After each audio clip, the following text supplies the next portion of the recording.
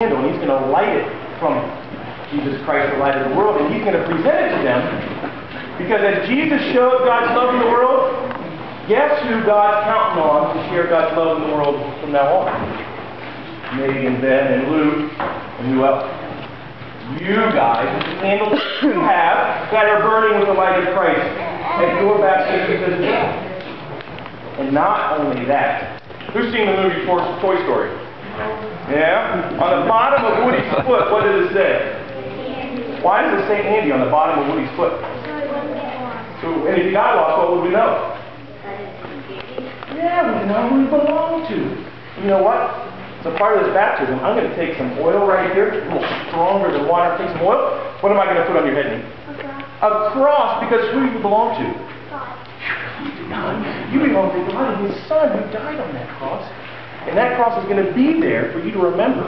And I'm going to retrace it every time you come up around communion to do a special day in the life of our church.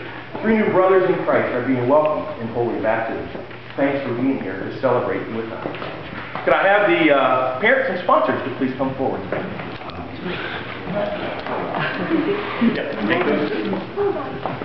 This is not going to work.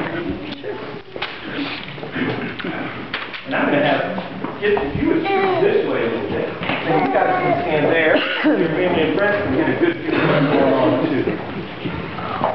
You're good right there. There you go. And the kids can see, hold on to each other. You bet. Welcome. God, who is rich in mercy and love, frees us from sin and death by joining us to the death and resurrection of our Lord Jesus Christ. We are born children of a fallen humanity. By water and the Holy Spirit, we are reborn children of God and made members of the church, the body of Christ. Living with Christ and in the communion of saints, we grow in faith, love, and obedience to the will of God for the life of the world.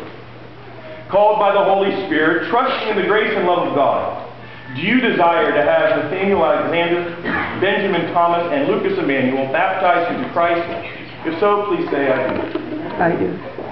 As you bring your children to receive the gift of baptism, you are entrusted with responsibility to live with them among God's faithful people, bring them to the Word of God and the Holy Supper, teach them the Lord's Prayer, the